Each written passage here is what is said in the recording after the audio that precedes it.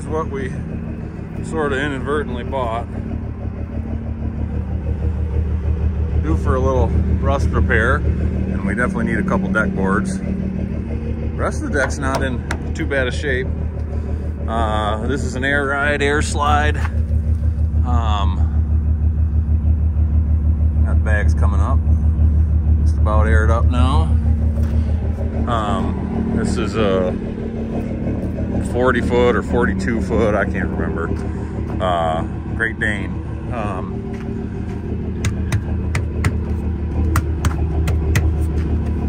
Tires are fair. We got a mismatched set of drives on one wheel end.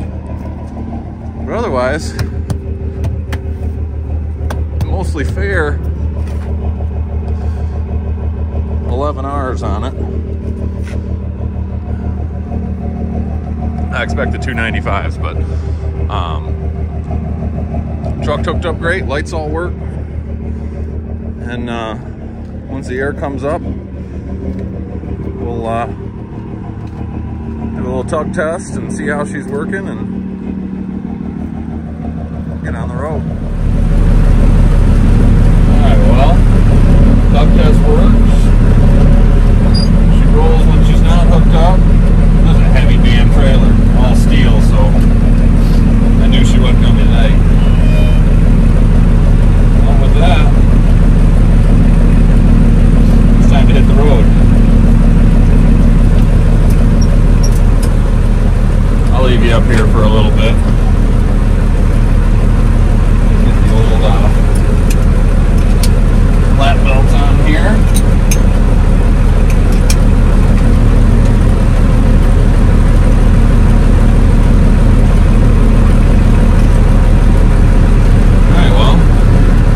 Second time in my life I pulled a semi-trailer. But she's no longer than my gooseneck, so hopefully it goes well.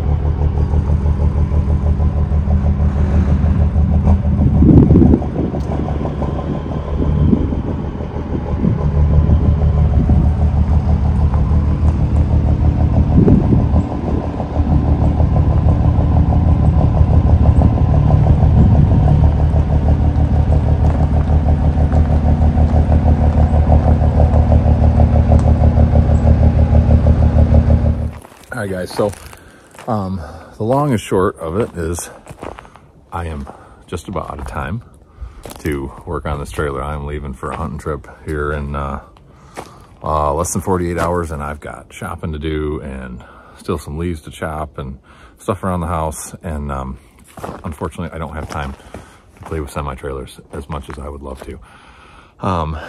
So what I found, trip home went awesome. Trailer ride's great, trailer brake's great. Tires are, I mean, there's some that are getting close to, they're probably, I haven't put a gauge on them, but there's some that are down to probably 5 or 6 30-seconds, but they're above the wear bars one way or the other. So not amazing, but they're legal, and they're going to be legal for a while. They probably got, 10,000 miles left on them. They're mashed except for 2. What else? I mean, the bags are all good, not a ton of cracking or anything on them. Again, this trailer's only a 2009. It's not, I mean, it's not new, but it's not super old. 15 years old or thereabouts. It needs a blast and paint. That's the downfall of it. It's all steel, so it's not a combo or an aluminum. So if it were, it would have been a lot more money than what I gave for it. So what I have found is doing a little bit of research is some of these newer trailers, particularly Great Danes, had this feature where when you release the trailer air supply, the bags dump automatically. I don't like that.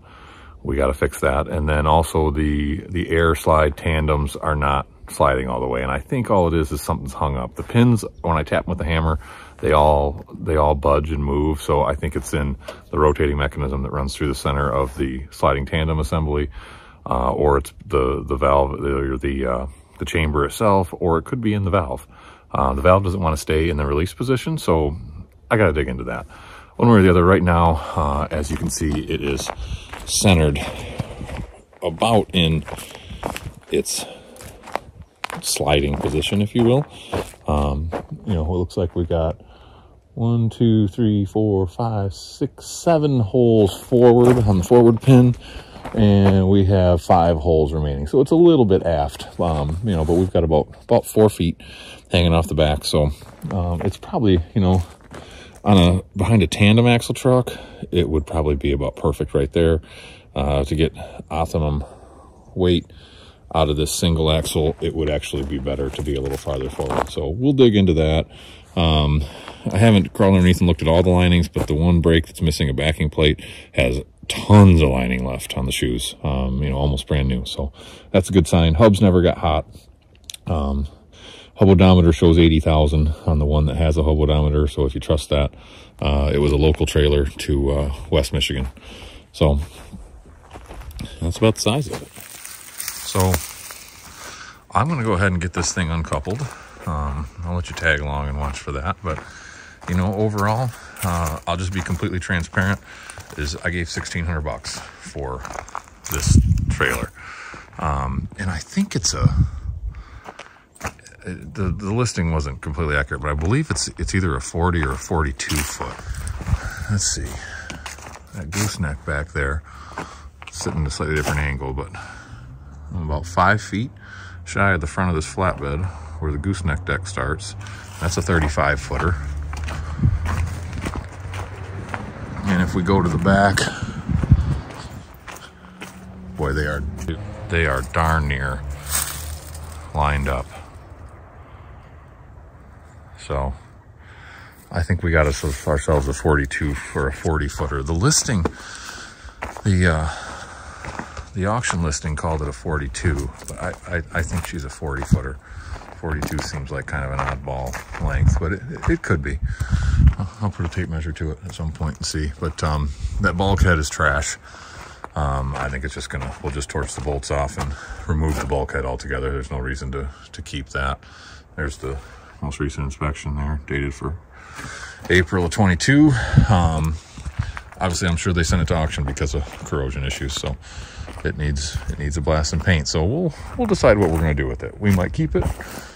We might have it blasted and painted no matter what, whether we keep it or we sell it. We might just sell it as is and make a small profit. I haven't really decided yet. Just get the the sliding tandem's working. So, but overall, you know, lights all work. Everything's functional. And I don't think it's too bad of a buy, to be honest with you, for $1,600. So out the door with buyer's premiums and taxes and title transfer, we were at $2,063. I mean, to get a 15-year-old hair ride flatbed for $2,000, I don't think we can beat it. Yeah, might come in handy. Never know.